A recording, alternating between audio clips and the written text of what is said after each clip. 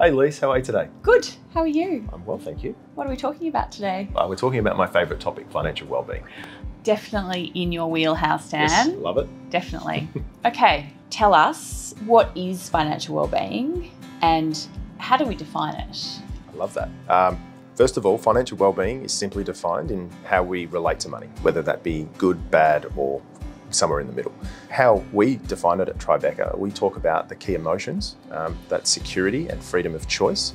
It's backed by a lot of research that talks to those key emotions that people feel when they've got a good relationship with money. Security in how we feel secure around our finances, what's coming in and what's going out, and do we have enough for any emergencies that come up? And also freedom of choice, the fun stuff in life, Lise. Have we got enough to go out and have dinner at a restaurant, or do we have enough saved in the bank so we can meet our long-term goals like buying a house or going away on holidays or retiring?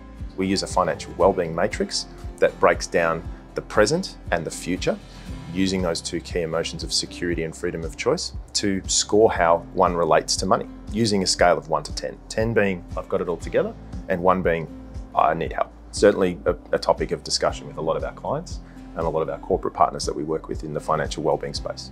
And Dan, can you tell us why financial wellbeing is so important to an individual and their family?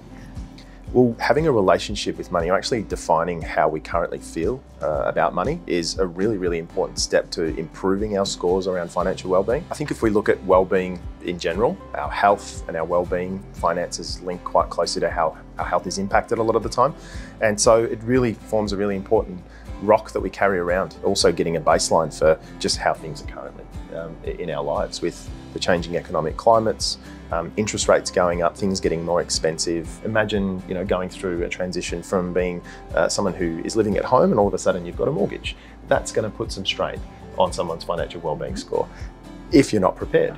If you do have some preparations in place, you may have a better score than someone who has kind of buried their head in the sand and not thought about what the implications of now having a mortgage could mean.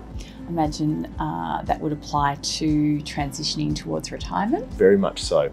So no longer having a paycheck coming in and relying on the assets or investments that you've built up over your years. That's certainly one area that does also cause a little bit of discomfort, not just in the current, but also in the future and what it means for someone's retirement plans long term. Can you give some examples of what are the sorts of things that we can recommend to clients or work with clients on if they are, say, scoring a 1 or a 3 and that we really want to move that needle to make them feel better about their financial wellbeing? Sadly, there's no quick fix, but the one thing that we can do is start the conversation. We use the 4 quadrants and the scores in those 4 quadrants to regularly check in on the improvement that happens, but also to get a baseline of where things are currently at as well.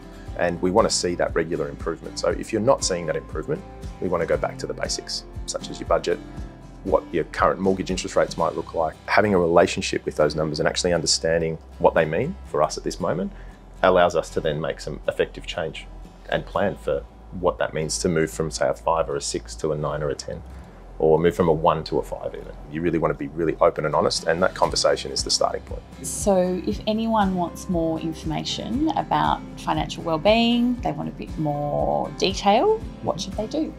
Great question, Lise. Head to the Tribeca website where you'll see all the resources around our financial wellbeing landing page.